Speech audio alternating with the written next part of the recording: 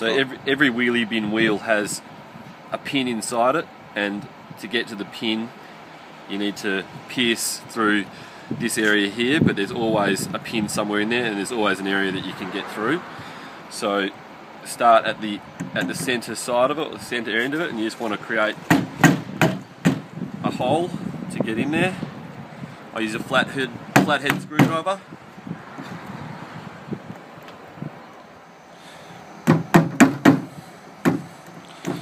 So we're just cutting the flap away so we can shimmy and wedge open the plastic, and in a moment we'll see there's a pin inside,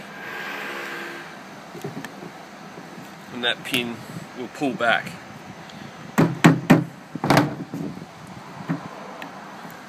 You can see now, if you look closely inside, there's a steel pin which we shimmy back with the screwdriver, slowly lifting, and the wheel comes off. Beautiful.